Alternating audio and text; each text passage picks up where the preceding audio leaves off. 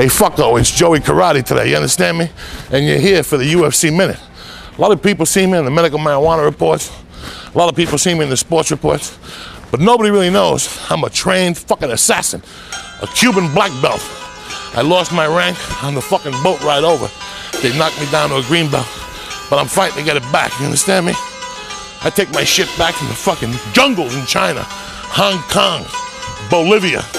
That's where I train with fucking savages, not these little fucking guys flying through the air.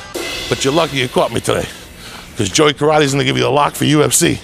And it's all about fucking Brazil this weekend, you understand me? My man, Anderson Silva, is gonna fuck people up this weekend, you understand me?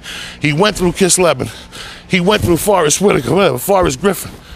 He's gonna fuck him up. Let me show you what this motherfucker does. First off, he's gonna get him in a clinch.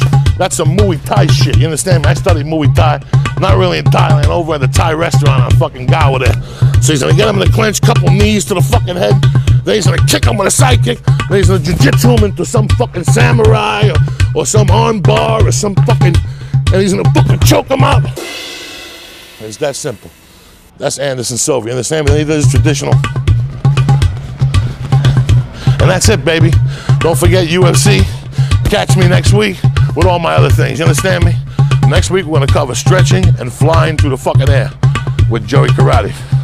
Thank you for watching.